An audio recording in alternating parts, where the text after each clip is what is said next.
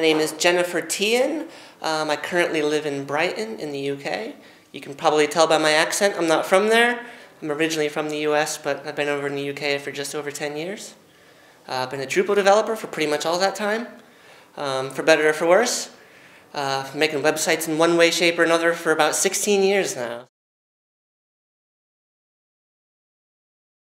Oh, this is always one of the highlights of the year. I've been to lots and lots and lots of Drupal events over the kind of past 5 or 6 years. I think I started going to Drupal events in 2011. So I've been to all of them all over the UK, and this is always a big highlight of the year. I haven't been to that many over the past year or so, and I didn't actually think I was going to come. I was going to make it this year, but because Drupalcamp London is always kind of one of the biggest and best ones of the kind of year, I always try to make an effort to come. So as always, it's a great venue, great crowd, and seems to be going quite well already. Oh, probably friends, code, pints. You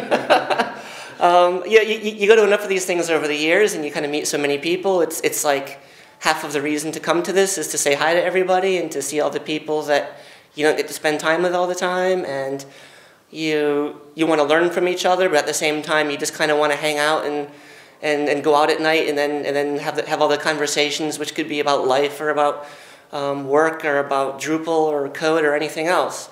So those are kind of the big reasons to come to these. It's not always sitting down and writing code. It's not always the sessions.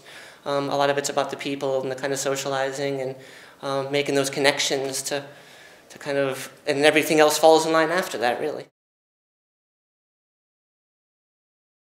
Yeah, I help organize the Brighton Drupal meetups, the pub meetups once a month, and there's a team of people in Brighton that are putting together the next Drupalcamp down there.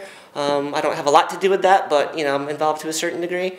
Outside of that, being involved in the Drupal community just involves taking part. I've done a lot of talks at events over the years, or helping out with patches or code or reviews, or just talking to people about what they do and teaching people, and everybody kind of learns from each other and helps each other out, and that's what it's all about, really.